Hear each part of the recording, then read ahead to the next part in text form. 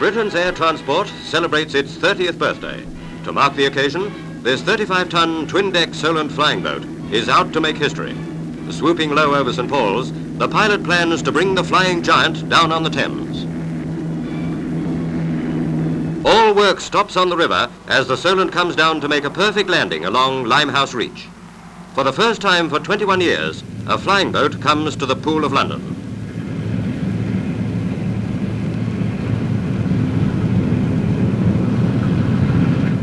Piloted by Captain Davys, a 2-million-mile man, the Solent's luxury appearance is a perfect example of Britain's progress in civil aviation.